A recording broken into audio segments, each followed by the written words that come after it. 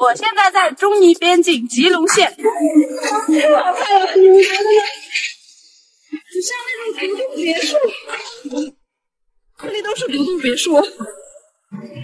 西藏不仅仅是雪域高原，也是咱们祖国的边境要地。除了拉萨、昌都、那曲不是边境，其余的日喀则、还有林芝、山南，还有咱们的阿里地区都有边境县城。那么在这些城市中，各位朋友知不知道边境线最长的是哪里呢？没错，就是咱们的日喀则。今天呢，带大家去看一下吉隆县吉隆沟距离尼泊尔最近的村庄吉普村到底生活怎么样。当咱们到达日喀则市区后，乘车10个小时左右就到达了边境吉隆镇。再沿着公路往南走10几分钟就到了吉福村口。过去这里和外界也少有接触，进出仅靠一座铁索桥，一条深达几百米的峡谷隔开了村和镇。如果你有恐高，还不敢轻易走上这座铁索桥。这就是吉福铁索桥，吊桥。这个大峡谷的话有全长15公里，然后这个深度的话是有300米，是深不见底。我的天哪！好吓人呀！它这个，我还能走过去。我们以前都是走着这个吊桥。是啊，我们以前就是我们村居跟吉隆镇一个通道，只有这一个唯一的过不去了，这一点过不去，我们都是走路，还有骑电动车、3轮。为什么骑电动车？可以的。好厉害！那后面公司修的特别好。后面，然后19年的时候是加修的一个大桥，就是通车的。水都看不到，真的是看不到底。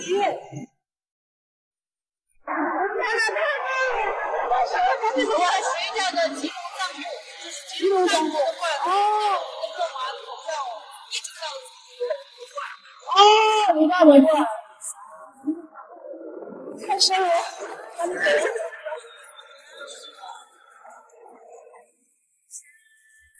日喀则是西藏的边境城市之一，分别接壤印度、不丹及尼泊尔。在西藏一共有5个边境口岸，通商或者旅行过境都走这几个口岸，其中有4个都位于日喀则。咱们祖国的重点工程中尼铁路最终就通过日喀则的吉隆出国，到达尼泊尔首都加德满都，两地的直线距离不足100公里。重点说明一下，上期视频提到的中尼铁路现在没有开始修，目前处于勘测和探索阶段。那么修通之后呢，就从吉隆沟吉福这边过。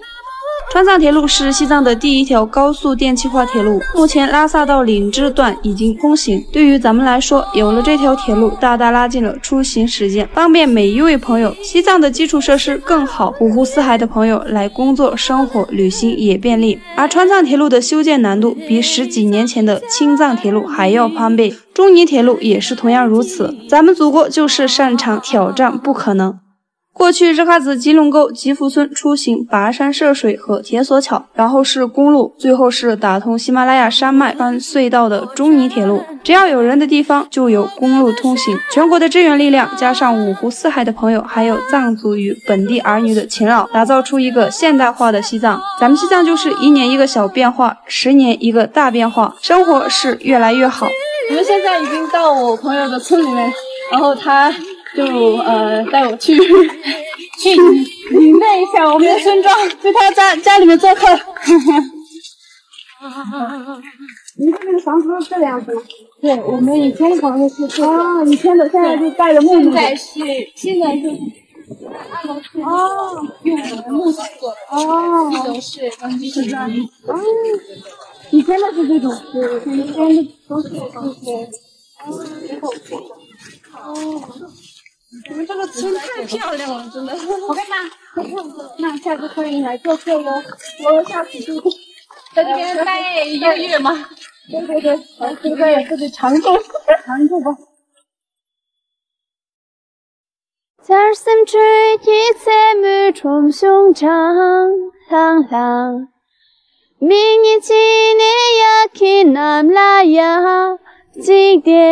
Loki drömmi tong tu Simmer jag nang ding ne ge chong 对于语言的分类，学者界存在普遍的不同的看法。但是汉语和藏语目前全世界学者都认为属于汉藏语系，而藏汉同源，只要精通古汉语，学习藏语就会比较容易一点。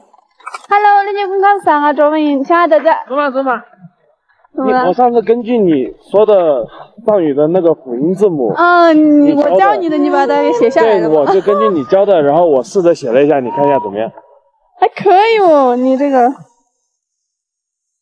卓玛，上次你教我们的就是藏语的1到10，我学习了一下，然后我大概看着应该是学会了，我给你念一遍。这么快，好。但是应该反正你听一下嘛，先。对，发音上面可能有一点那个，但是。行，那我先念一下。先念一遍。进、逆、送、细。对，那。对。处。对。对。对。然后呢？就是10吧。对，就是10。然后结果就。对7、8、9、10，对，勾就，对吧？对。你看我1、2、3、4念的可顺了，进、逆、送、细。我念得很顺，就是因为我听过很多，我后面想起来了，我在日语里面，我听了1、2、3、4，感觉特别像。是吗？对。日语是怎么说的？日语是一进逆送细。除了5、6、7以外，9、10都是一样。然后后面我去听了一下，除了5、6、7的话，8、9、10也是差不多的。那这是为什么呢？它为什么会这么像呢？其实这个发音上面也只是有一点相似而已。日语像藏语，主要跟汉藏语系还有中国古代有一点关系。对于语言的分类，学者界存在普遍的不同的看法。但是汉语和藏语目前全世界学者都认为属于汉藏语系。而日语和韩语属于2态语系，如果有一部分的藏语和日语有一点像，主要原因是因为借同源词导致的。因为汉语和日语的同源词很多，那都是后者借的。而藏汉同源，只要精通古汉语，学习藏语就会比较容易一点。那么藏语和日语到底有没有关系呢？答案是没有关系的。日语的音译有些地方比较像藏语，所以藏族人如果学习日语相对来说更容易一些。另外，藏语和印度语也没有任何关系，可能有人觉得藏语和印度语有联系，这是错误的观点。因为全球的学者都确定藏语属于汉藏语系，在很早之前就是汉藏同源的。还有人觉得藏语是不是和梵语也有关系？实际上，他们散布着以梵文50个根本字母为楷模，结合藏语特点，创造了30个藏文根本字母。但是这个是文字的关系，语言则没有关系。当然，西藏的人除了说好藏语，也必须把普通话说好。来自全国各地的朋友相互交往、相互交流彼此的文化。藏族朋友除了学好普通话，外地朋友为啥也值得把藏语学习好呢？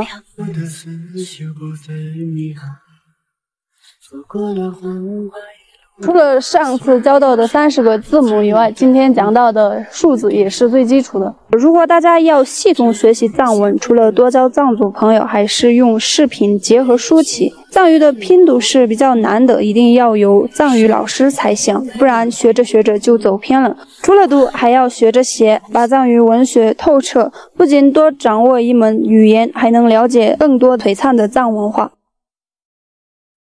好了，那么今天这期视频呢就到这里结束了。欢迎长按点赞进行强烈推荐，点个关注不迷路。我们下期视频再见。